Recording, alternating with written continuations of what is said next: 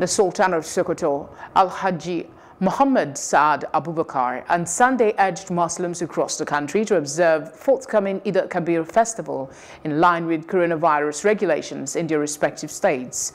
Abubakar, who doubles as President General, Nigerian Supreme Council for Islamic Affairs, NSCIA, gave the advice in a statement issued by Professor Salisu Shehu, Deputy Director General of NSCIA. The Sultan warned that in places where the ban on public congregational prayers and social religious gatherings was still in force, Muslims should be law-abiding, while appreciating that intentions supersede actions. The Sultan added that Muslims in Nigeria should note that coronavirus is not just a Nigerian issue, but a global matter of concern.